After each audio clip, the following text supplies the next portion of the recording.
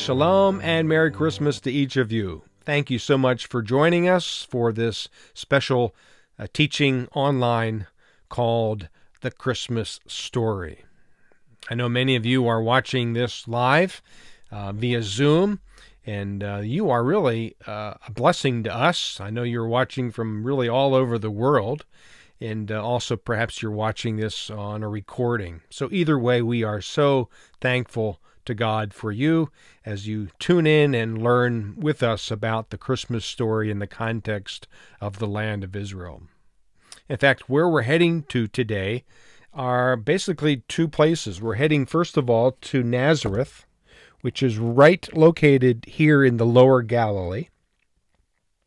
And then we're going to track Joseph and Mary's route all the way to a place called Bethlehem. And, of course, on the way, we'll talk about cultural things and certainly the challenges of the travel, but we want to really focus on God's redemptive plan as it really unfolded here in the first century in a very miraculous way, as you know. So we want to really focus on Luke 1, the Annunciation, of course, Luke 2, the birth narrative, but other passages from the Old Testament that become fulfilled by Jesus. The Isaiah passages, of course, Micah 5, and others as well. So we want to learn and appreciate the Christmas story in the context of where it actually took place. So let's begin with a word of prayer, and then we'll launch right into our teaching. Lord in heaven, thank you so much for your redemptive plan.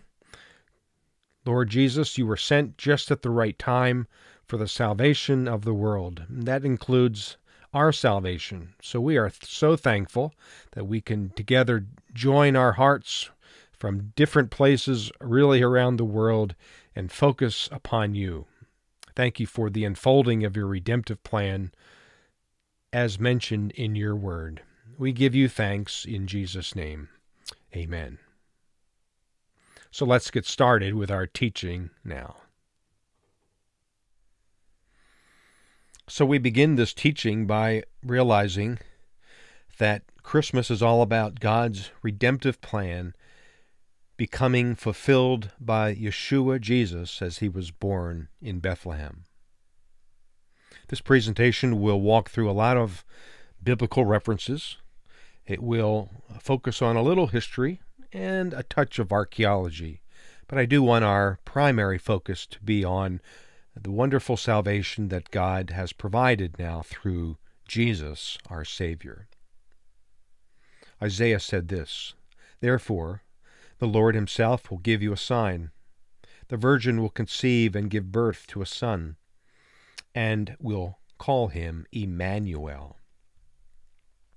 The Apostle Paul would take the message of Jesus to the Gentile world, and he would write to the Galatian church, "But when the fullness of time had come, God sent his Son, born of a woman, born under the law, to redeem those under the law, that we might receive adoption to sonship."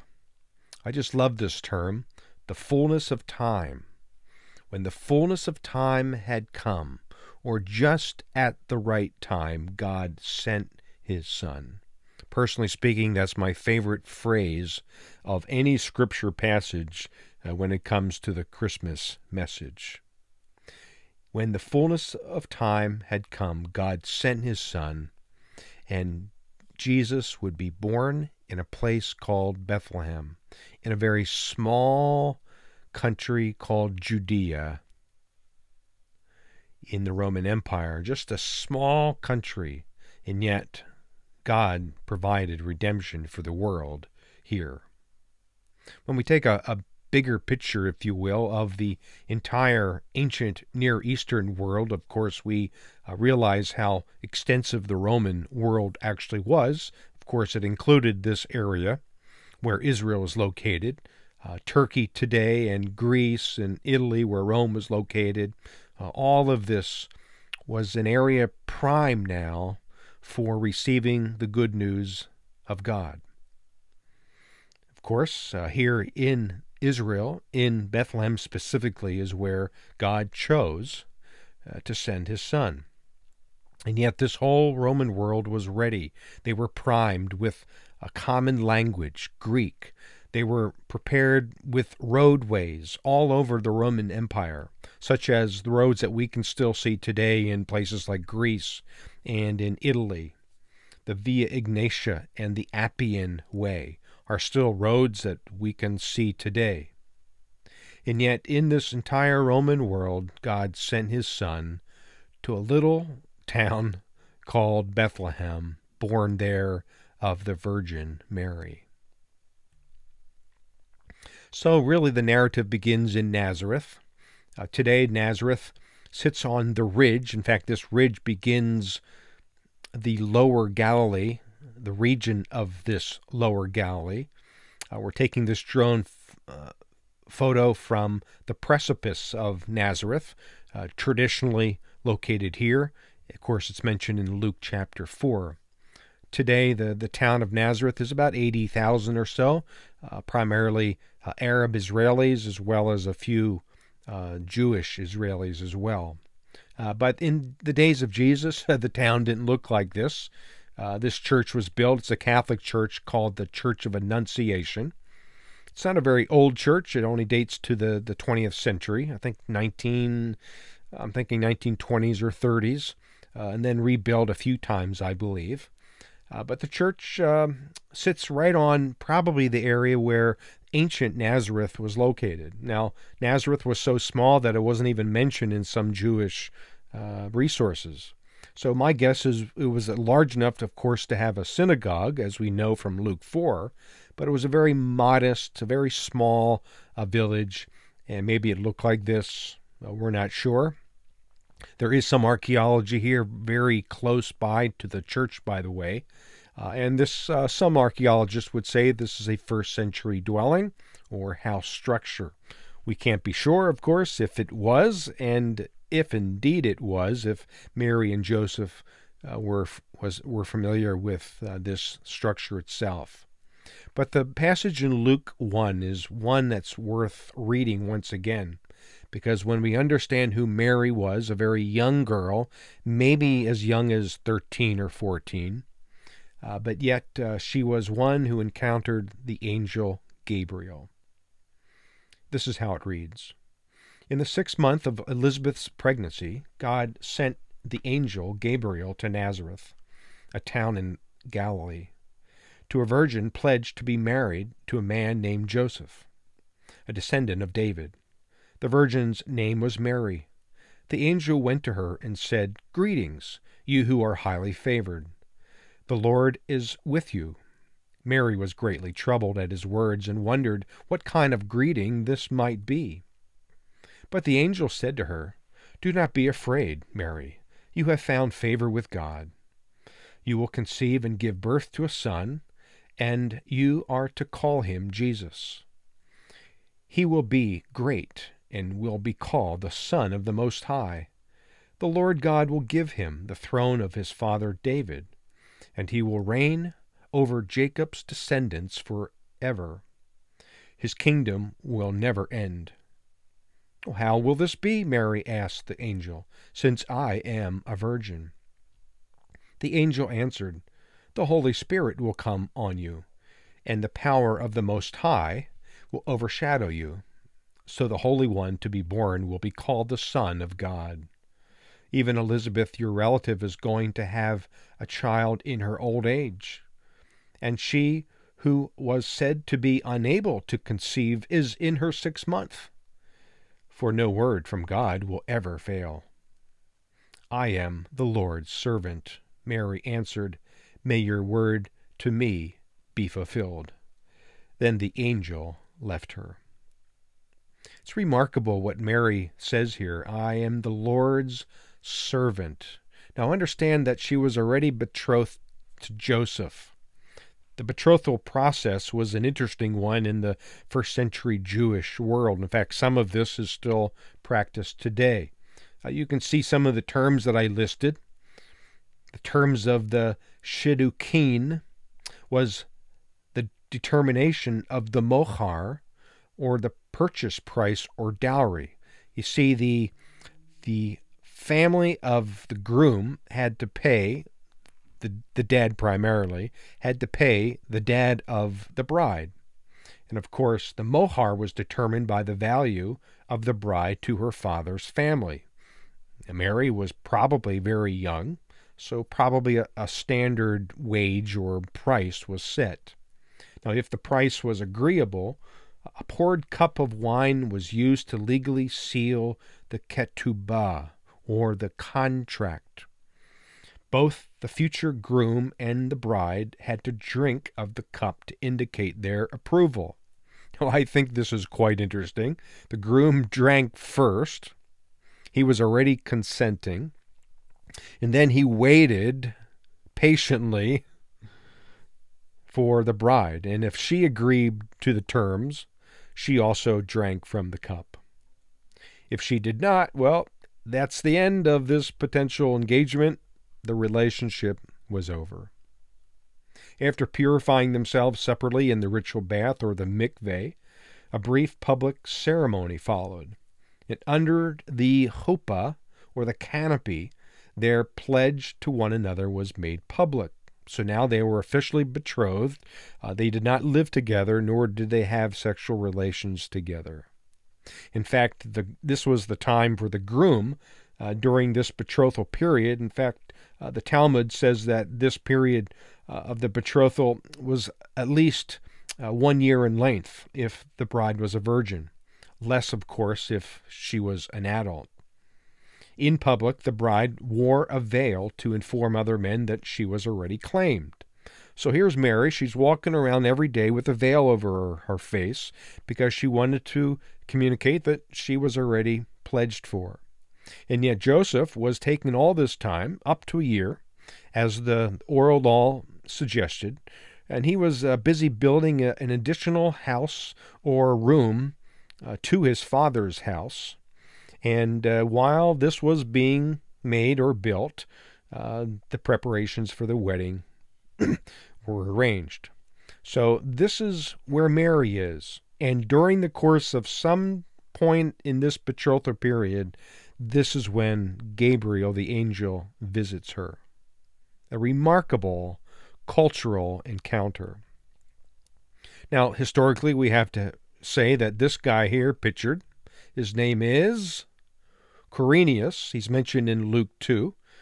The Jewish historian Josephus mentions him actually as the governor of Syria. He was appointed by Caesar and given the task of assessing property there and in Judea, which is interesting. So we have an historical person mentioned in Luke 2 during the time of the census. Well, there may be a little question here in terms of the timing of this census. Josephus asserts an explicit date for the census being in 6 A.D., in the 37th year of Caesar's defeat of Antony at Actium in 31 B.C. My question is, was Josephus correct with this date? I will say yes and no, because there were actually two censuses, most likely the one in 6 A.D., but one prior to this as well, because records indicate that Quirinius was no minor figure in Roman politics. Thus, he was already governing as early as 12 B.C. So could it be that Quirinius was performing or requiring a census as early as 5 B.C.? And of course, because of Herod's death eventually in 4 B.C., the census was not completed until 3 or 2 B.C. And as mentioned before, certainly a second census took place, and we know that because one of Herod's son, Archelaus, was actually banished, and a revolt takes place, a Jewish revolt against the Romans in 6 A.D. So a second census was required. My main point is that this guy, as this inscription actually indicates his name, was really a historical figure, and we have no reason to doubt the historicity of the text of Luke 2. So the route that Mary and Joseph took was this. They left the lower Galilee, walked through the Jezreel Valley, out by Beit Shan, down to the Jordan Valley and Jericho specifically. So they're heading south down this valley and then eventually heading west and a little south, ascending over 4,000 feet in elevation to Bethlehem. This is another topography map, compliments and credit to the Satellite Bible Atlas. So they leave Nazareth, they enter the Jezreel Valley, they head east to the area of Beit Shan, they head south down the Jordan Valley to Jericho, and then they head west and a little south to Bethlehem. Imagine being a young woman, pregnant, and now traveling about 75 or 80 miles to give birth in Bethlehem. So Mary and Joseph leave the Jezreel Valley. They head southward in this northern part of the Jordan Valley. They come straight down south to the area of Jericho. They pass by the Old Testament site of Jericho to this location here. By the way, this was the area where Zacchaeus and Bartimaeus lived as well. They are two men mentioned in the gospel text. But from here, the adventure or the climb began, because from Jericho, the location by the way of Herod the Great's winter palace, they traveled up this area through what is called the Wadi Kelt, up past Cyprus, a Hasmonean palace, up the ascent of Adumim, and eventually to Jerusalem and as far as Bethlehem, 5 miles south. So this is the route they took from the area of New Testament Jericho all the way up, up, up. In fact, today this very, it's not even open now. It's just a very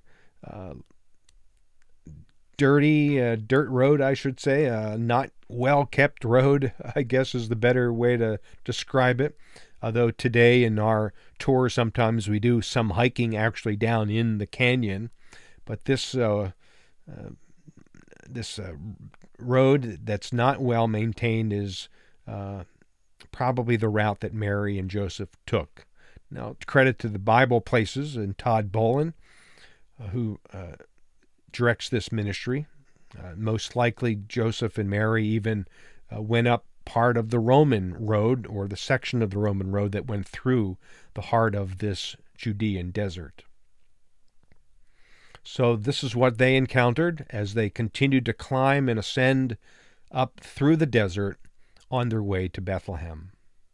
Now we do know where Bethlehem is, of course. The modern city that we'll see in a short moment is quite large today.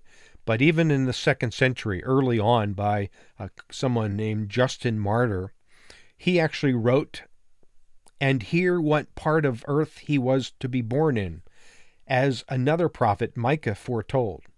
Now there is a village in the land of the Jews, 35 stadia.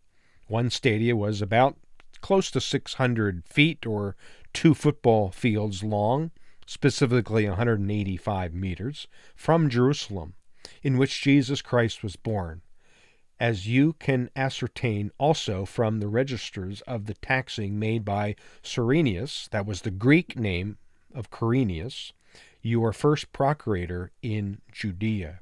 So Justin Martyr affirms the location of Bethlehem. Today it's a very large Palestinian city, right on the edge of the Judean desert. But right in the heart of this city today is this church called the Church of Nativity. It's one of 3 of the earliest churches built in about 325 A.D. I love this picture, by the way, because as you can see, once in a while, every few seasons, Bethlehem and Jerusalem, they get a touch of snow. So inside of this church that was built in the 4th century, rebuilt many times through the 5th and 6th century, even the Crusaders later on. So inside this church is the beautiful sanctuary, the pillars and some of the mosaics, the wall reliefs, if you will. In fact, the floor of this old church, the 4th century church, is well below the modern floor today. You can see the front of the church And then right below the front of the church is the traditional location of Jesus' birth. Now, we're mentioning this because, of course, it looks more like a fireplace for us today, but traditionally this was once a cave where humbly Mary and Joseph went, and of course we'll talk about the location of the birth, but today this is a highlight for many Orthodox people to come here and honor the birth of Jesus. Now, certainly caves were all around in this area. In fact, Jerome had his own cave. He was here in Bethlehem. In fact, he was the one who translated the Hebrew Scriptures into the Latin Vulgate. So we do know that St. Jerome had a presence here in Bethlehem as well. But probably the postcard picture of Bethlehem, maybe this preserves maybe the size of Bethlehem in the days of Jesus. My guess is a bit larger than this, but yet this is the context in which Jesus was born, as prophesied by Micah, who said this, "But you, Bethlehem Ephratah, though you are small among the clans of Judah, out of you will come for me one who will be ruler over Israel, whose origins are from of old, from ancient times." Isaiah says this, contemporary prophet with Micah, by the way, "A shoot will come up from the stump of Jesse, from his roots a branch will bear fruit." And Jeremiah, about 100 years after Isaiah, "The days are coming, declares the Lord, when I will raise up for David a righteous branch, a king who will reign wisely and do what is just and right in the land. In his days Judah will be saved and Israel will live in safety. This is the name by which he will be called, the Lord, our righteous Savior." And then those familiar words from Isaiah 9. "For to us a child is born, to us a son is given, and the government will be on his shoulders, and he will be called Wonderful, Counselor, Mighty God, Everlasting Father, Prince of Peace. Of the greatness of his government and peace there will be no end. He will reign on David's throne and over his kingdom, establishing and upholding it with justice and righteousness from that time on and forever. The zeal of the Lord Almighty will accomplish this." So perhaps this best portrays Mary and Joseph coming into this small town called Bethlehem, the house of bread. And as we read from Luke 2, "So Joseph also went up from the town of Nazareth in Galilee to Judea, to Bethlehem, the town of David, because he belonged to the house and line of David. He went there to register with Mary, who was pledged or betrothed to be married to him and was expecting a child. While they were there, the time came for the baby to be born, and she gave birth to her firstborn, a son. She wrapped him in cloths and placed him in a manger because there was no guest room available for them." Let's focus upon these two words, cloth and manger. Question is there any significance about the type of cloth that Mary used for Jesus? Well, you see here this Greek word that actually is in the form of a verb and not a noun. It implied a wrapping or a bundling of a child. Now, culturally, this wrapping was done with long strips of cloth, not necessarily a sign of poverty, but a customary sign of the personal care of a loving mother.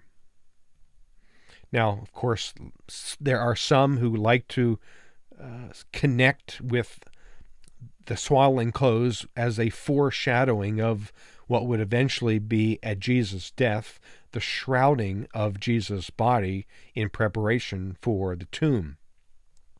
But just know that this word for this type of shrouding cloth is not used here. So I don't think that this tradition is warranted here in this case. But in terms of the location, the text does not say that there was not a room available, but no space topos, in the inn. This means that no doubt Mary and Joseph were looking for simply space. Now, the Greek word translated inn is also an interesting one. Kataluma is the term, kataluma, and it's only used once in, or one other time in the Gospels, in the case of the upper room. If you remember, prior to the Garden of Gethsemane, Jesus spends time in the upper room, probably the Passover meal, in the kataluma.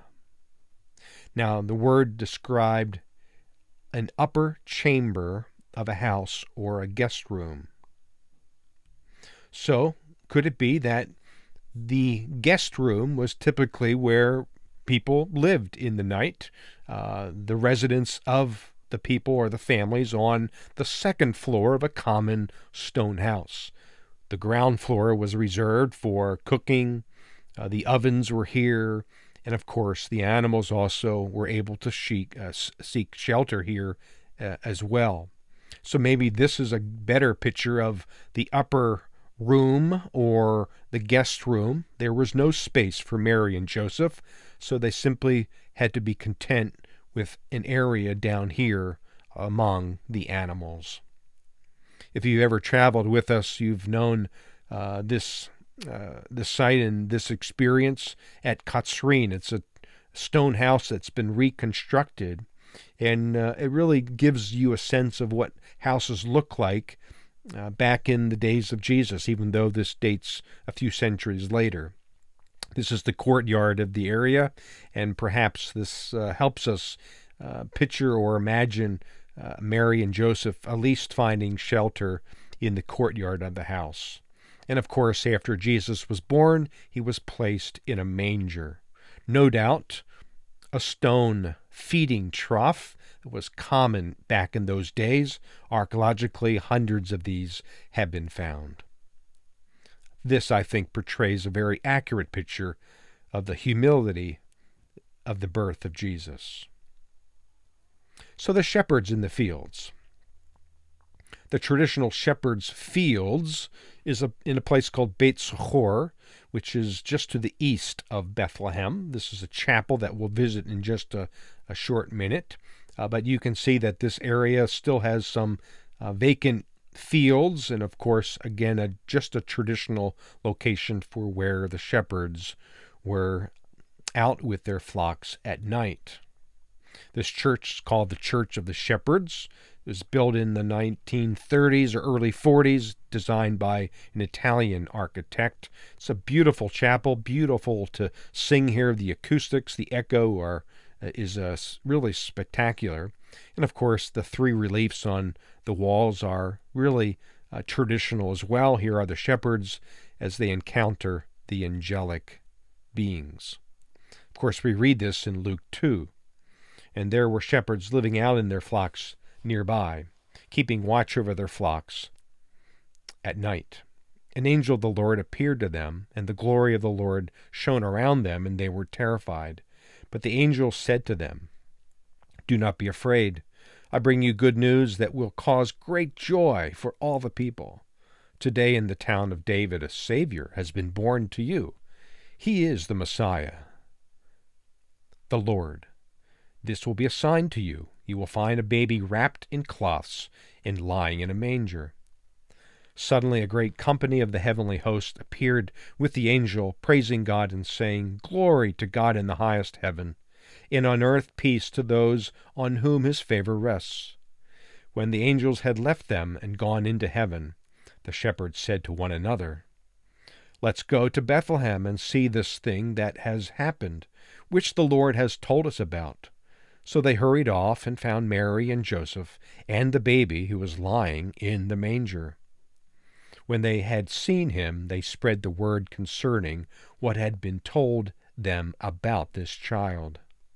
And all who heard it were amazed at what the shepherds said to them. But Mary treasured up all these things and pondered them in her heart. The shepherds returned, glorifying and praising God for all the things they had heard and seen. which were just as they had been told. So who were the heavenly hosts? Pictured here in the typical traditional way. Perhaps Hebrews chapter 12 indicates that they were celestial beings referred to as the innumerable angels. Just imagine the glorious yet fearful sound and the sight of them. These shepherds certainly were overwhelmed and astonished. We really can't even imagine or picture what this experience would have been. I take note of this particular modern piece of art.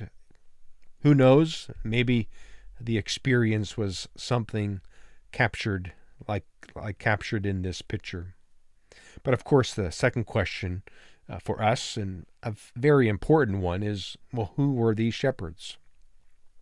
Well, we do have a hint in the passage of Luke 2 that they were the shepherds who were allowed to be out in the fields at night. Where were they? In a place probably called Migdal Eder, the tower of the flock. In fact, this is mentioned in Micah chapter 4. Here is that passage. I will make the lame my remnant, those driven away a strong nation. The Lord will rule over them in Mount Zion from that day and forever. As for you, watchtower of the flock, stronghold of daughter Zion, the former dominion will be restored to you. Kingship will come to daughter Jerusalem out in the fields at night.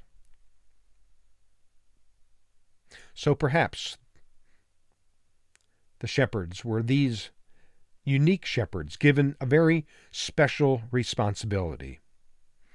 19th century Alfred Edersheim said this: this Migdal Eder was not the watchtower for the ordinary flocks which pastured on the barren sheep grounds beyond Bethlehem, but lay close to the town, on the road to Jerusalem. A passage in the Mishnah leads to the conclusion that the flocks which pastured there were destined for temple sacrifices, and accordingly that the shepherds who watched over them were not ordinary shepherds. The same Mishnaic passage also leads us to infer that these flocks lay out all the year round, since they were spoken of as in the fields 30 days before Passover, that is, in the month of February, when in Palestine or Israel the average rainfall is nearly greatest. Perhaps Alfred Edersheim really was correct, and I believe he was, in helping us understand that these shepherds were the Passover shepherds who were the first to behold the Passover Lamb of God. Jesus, the Passover Lamb of God, who would eventually give his life for each of us.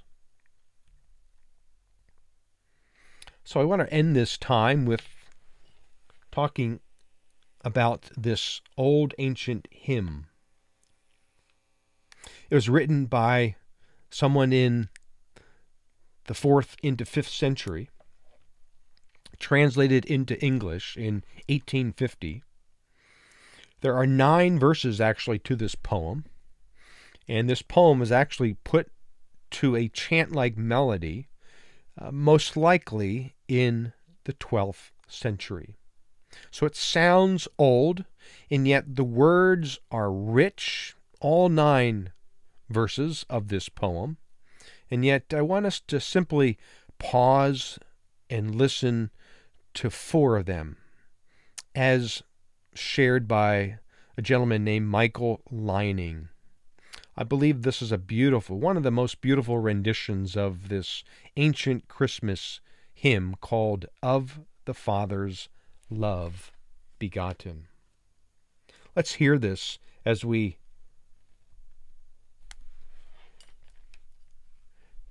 absorb the beauty of the words and the richness of the message of salvation. Of the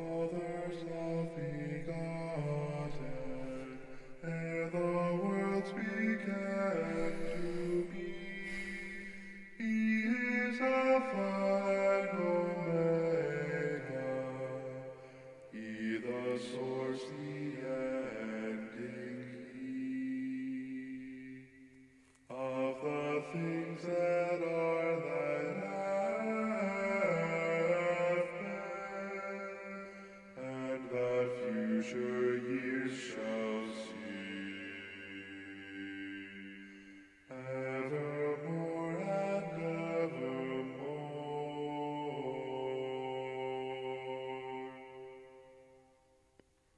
Oh, that birth forever blessed, when the Virgin full of grace, by the Holy Ghost conceiving,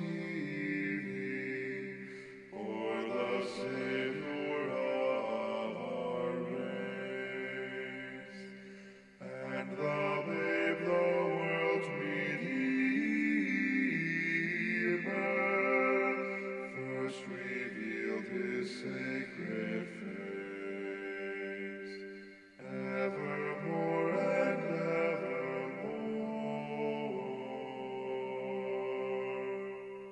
O ye heights of heaven, adore Him, angel hosts His praises sing, powers, dominions bow before Him, and extol our God and King. Let no tongue on earth be silent,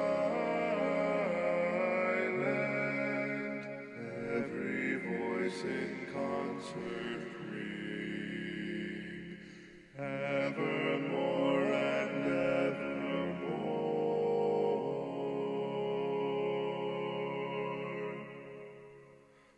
Christ, to thee with God the Father, and the Holy Ghost to thee, hymn and chant and high thanksgiving, and unwearied praises be. Honor, glory, and dominion, and eternal victory, evermore and evermore.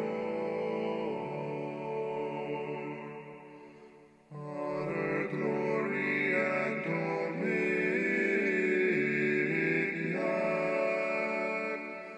and eternal victory,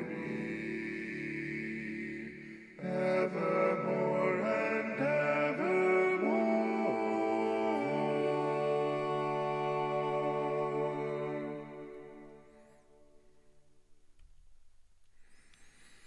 In just at the right time, God sent His Son, born humbly in Bethlehem. For unto us a Son is given. Merry Christmas.